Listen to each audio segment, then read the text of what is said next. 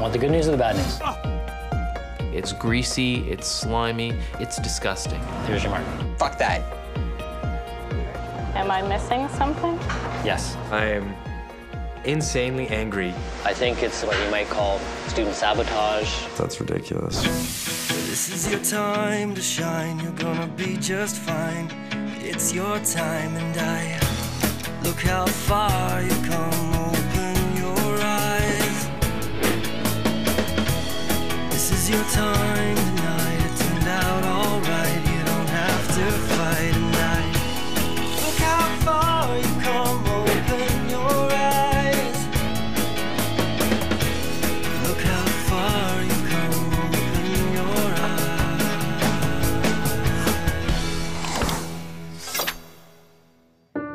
Previously on Chef School. Out of the blue, in the middle of the night, I get this phone call from Alex, freaking out because he doesn't know where he is. Our illustrious roommate, Alex, lost it.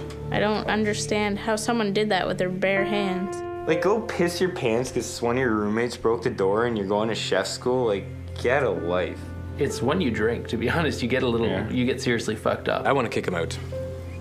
I offered that you move into this place here, and then I'll take your apartment there. Fuck!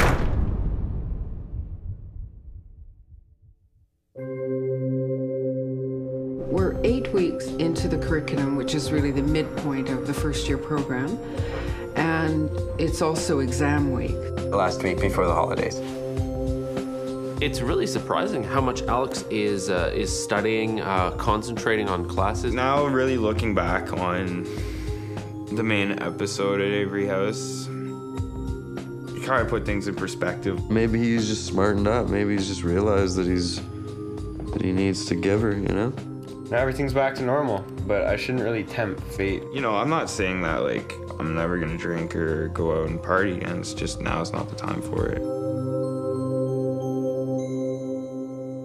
So Jim has called a meeting for all the girls in our group and Dave. I have no idea what he wants us to be there for. Oh, I never know anything around here. 4 girls and a boy.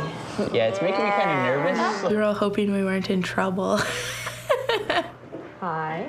One of the things that I teach is a course in style. This is Carrie Drake, and Carrie is here as a hair consultant. I'm not going to change my hair. I think I need a haircut. The whole point is that with hair in professional situations, you know, it just has to look neat and tidy first and foremost. It's who I am. I don't want to lose it. I like my hair. I know who you want to get their haircut. I believe this lady here. I don't know if you could cut that. Like, you probably need some sort of, like, industrial grade pair of jaws of life. I'm not interested. Somebody like Danielle, for example, is a young woman who has her own ideas about style at the moment. I'm good the way I am. Which, if I could, I would like to change. I don't want to. I want to cut my hair. I don't like it anymore. It's all yours. I think that you, Dave, could probably benefit from a change. Dave's long hair doesn't do a whole lot for him. I can't do it. He turns his head like this, he looks like a woman. This is an intervention. It's too long. It grows back, trust me. I guess it's Joyce and David. Hey, what the heck? Awesome. Seat. You can help just about anyone. I love Dave's haircut. It looks so good on him. Oh, wow. Wow. Do you like it? I miss it, but she did a surprisingly good job you for look the amount amazing. she took off. You look great. Thank you. Sometimes there are wonderful transformations.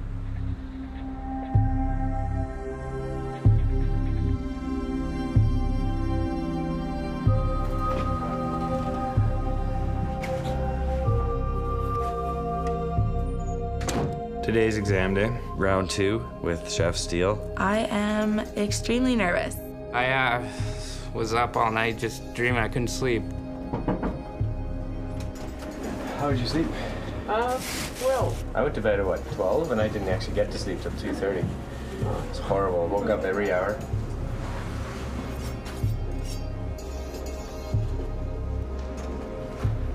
All right, group, good morning. Today is exam day. You're never ready for it. You guys all ready?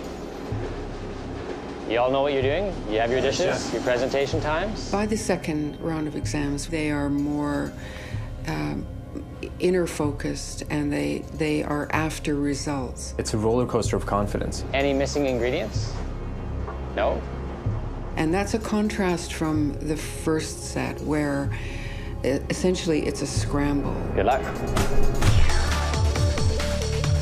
I'm making chicken Kiev with watercress salad. Chicken Kiev, it's a classic. You cut open some chicken, stuff it with rich, lemony, garlicky, salty butter. Then you bread the entire thing and deep fry it. So it's great for people on a heart-conscious diet. So far, it's going really well. I think I'm on track. Deep frying, you have to get everything ready, and it's the last 10 minutes where everything comes together or falls apart. Today I'm making braised ossobuco with creamy polenta. I've never made any of it before. I've never touched veal shanks. I've never touched polenta. Don't even really know what polenta is. The ossobuco. I couldn't sleep last night. I went through the recipe 50 times. This dish is one of those things where you put it in the oven and hope to God it's done. You have all your mise en place done? Yeah. Are you missing anything? No. You have absolutely every ingredient. Yeah. Okay. She's very quick off the draw, grabbed everything she thought she needed and grabbed spinach instead of watercress. Am I missing something? Yes. And he walked away. I was like, oh shit. Now she's in a panic. She's like, oh, searching around. What am I missing? What am I missing? Danielle, are you nervous now? Are you nervous? Have you figured out what you're missing?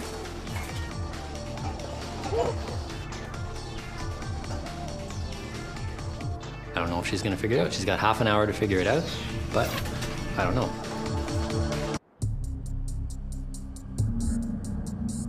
They're all very nervous. They're all very anxious. Everywhere else in the school, a 65 is a pass. I'm totally worried I'm gonna fail. But in practical exams, you need a 70 to be considered a pass. You know, our standards are extremely high. We don't want to, you know, produce people that are just okay cooks, that are just average cooks or whatever. We want to produce kids that are great. I'm making English-style fish and chips, and it just has to be perfect. Like, there's nothing more to it. It's so simple that it's actually hard, because it's either going to be really good or horrible.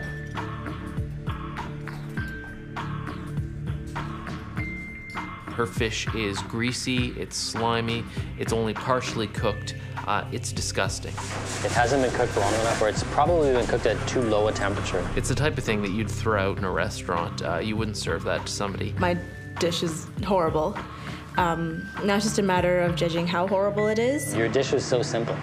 One of the dishes that really required on perfect fish, perfect chips, because that's all it is. And you got to know either they're a real high achiever and they've made a big mistake, they'll generally know it. So today, I am giving you a 69. That's fair. Okay. Thank you. He failed me. I would fail me. Oh well. The good students that have really high standards already, they're hard on themselves.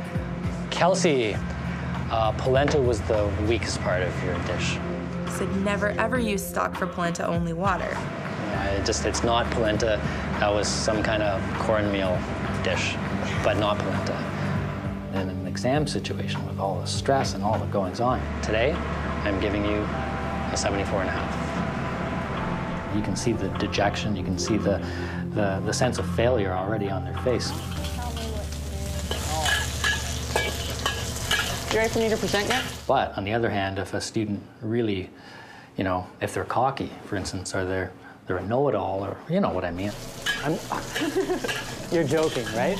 If they really don't have a lot of experience and they think they're particularly good, it's not difficult to tell them. This is a stir-fried pork with caramelized sweet and sour ginger sauce. Fairly easy dish. It's just, you know, chop it all up and cook it. And stir-fried mixed vegetables. Why did you present the sauce and the stir-fry separate? It actually has a bit of sauce on it. Does it? Does it? Never mind. Where? it's true, it doesn't. Now, if your sauce doesn't end up on the actual stir fry, it's not a stir fry. You may as well just chuck it in the garbage. Like, what are you gonna say? It was really moist in the dish from all the escaping moisture from the peppers and the onions and pineapple, so. It seems to be on another planet somewhere. We have lots of scorching. I'm assuming this isn't a huge dose of black pepper. The next thing is your cutting of your vegetables are not very precise at all. 1, 2, 3, 4, 5 different sizes, and that's 5 different pieces of pepper. Yeah, where did that come from? Good question. I think this one might have broken off of something. Really? Maybe I like switched the piles of my scraps and my good pieces. I don't know, but yeah, I really don't know. Most of it was, you know, perfect. We'll pull out another one. Happened. Oh, look, and here we have another size and another shape. The whole idea is, you know, aesthetics. You're supposed to make things look as beautiful as possible. Chinese food looks fantastic when it's stir-fried. Fuck that, you know? I went in, I followed the recipe, I did everything it said. It's hard to, you know, mince words and, you know, make you feel good about something that wasn't properly done. You won't get a passing mark. Here's your mark, 68. How the hell did I do so bad? My juicy pork was too dry, my broccoli was too crisp, my roasted peppers were too soft. You're right. I am dumbfounded, I have to say. It's not necessarily difficult to fail someone. It doesn't even make sense. Like, I just don't get it. Because the food doesn't lie. My exam's going really well. Actually, as soon as I found out I was doing stir fry, I knew that I'm gonna, you know, do good at this. And he was ready for it. He's just so focused right now. I'm happy. Richard is definitely coming out of the show. There are several students in this group that have, you know, amazing potential, I think, to be really, really good chefs. I'm proud of them. My passion. The food actually brings it out in me.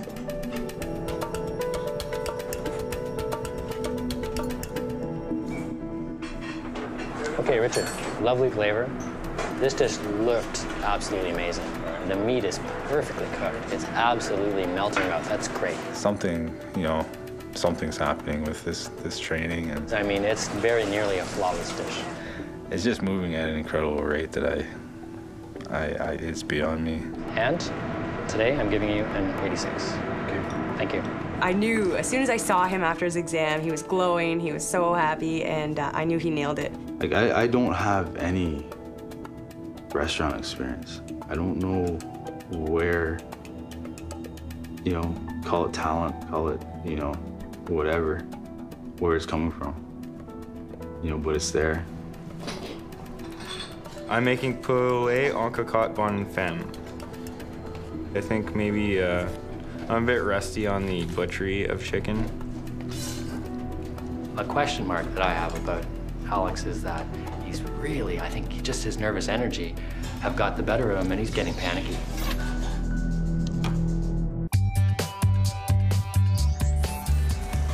Should I remove the skin? Or I guess, You're asking me to give you crucial advice at this very crucial moment? This is supposed to be I gotta a go on tested- my gut instinct, right? You gotta go on your gut instinct. I'm just gonna take the skin off. I can't stand to look at it anymore. Now I want to encourage all students. They're all individuals, right? They're all different. They all have different ways of learning. They all have different potential. Alex, today, the presentation really suffered. Yeah. But beneath that, the chicken was really nicely cooked. So for that, I'm giving you 80%. Okay? Thank you. You're welcome. I really love that polenta. But look at it. It's so soft, creamy. I wish I could give you an A. Yeah. I wish, but you are as close as you can get to an A with a 79.5. Matthew, today I'm giving you a 79. Thank you. You're welcome. So, Andrew, today I'm giving you a 77. Okay. Okay? Thank you. You're welcome. Allison, you were really close. Very close. So for that, I will give you 79.5. Thank you. You're welcome. I'm so glad it's over. All right, Mike. You want the good news or the bad news? Give it to me straight. Bad news. Bad news first? It wasn't perfect. The good news, basically 3 of the 4 items on the plate were really good. For that, we'll give you 83%. Thank you, Chef. You're welcome. This is chicken Kiev with watercress salad. Okay. And what was that last thing? Watercress salad. Okay. I'm glad you found the watercress. Yeah. Right. Okay. I'm going to give you 77.5. Okay. Alrighty. I was really relieved, considering I almost screwed up the whole dish, yeah?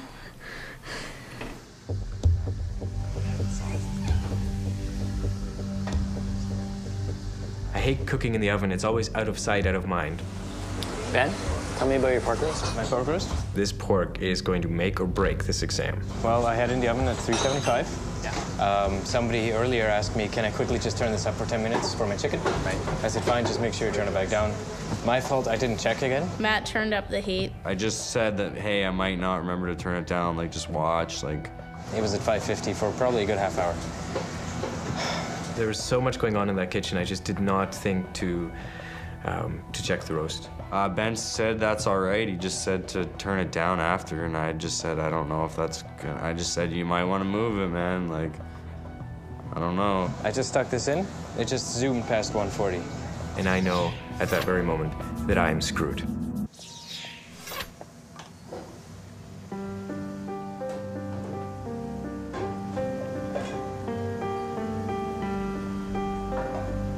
All right, Ben. Okay.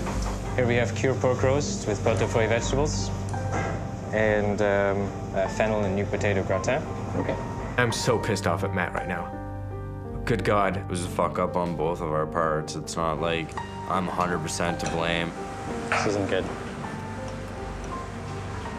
It's not good. Did you try a piece already? No, you tried a piece now. You should probably cut yourself off a piece to brace for it. To brace myself, did you say? So that you'll know, so that it's not a shock to you.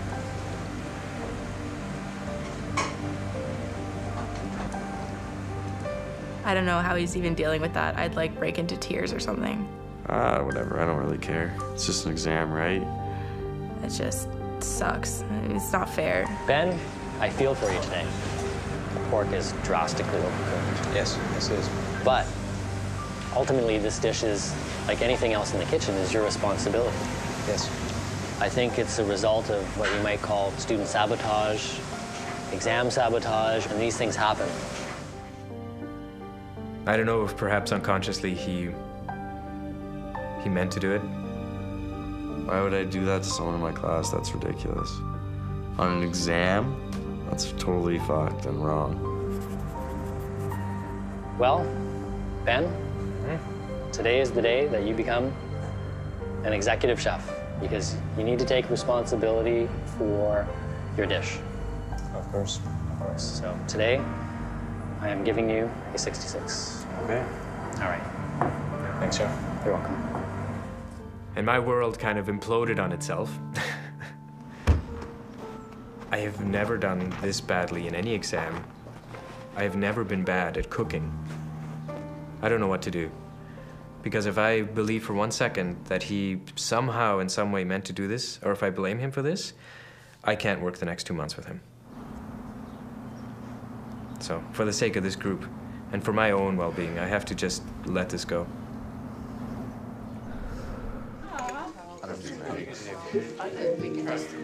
Thank you. Okay. Nice. This guy. There you go. Pull it down. We're counting how many. We should all make toast.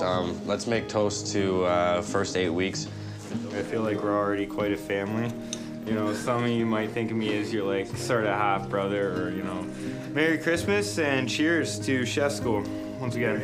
Thanks for inviting me. I'm not a big fan of Christmas myself, but it's going to be nice to have this break. I'm sure we can all agree. Get caught up on our homework, and yeah. I would like to say, everyone, take the 2 weeks, relax, recuperate. I'm looking forward to coming back to this whole thing fresh and feeling as excited again as I did on the first day. It's been interesting. It's been a great 8 weeks. Thank you. Cheers. And cheers to chef. Merry Christmas. Safe and happy holidays, everyone. Next time on Chef School. It's good quiche. Living in Stratford is like living in a fishbowl. I try not to be a gossip. Do you think Allison's put on weight? I wonder what they're saying behind my back. I don't know, maybe if I felt her up, I could tell you. I don't work well with choices. Welcome to the cutthroat world of the kitchen. Like, how can you not be scared shitless? There's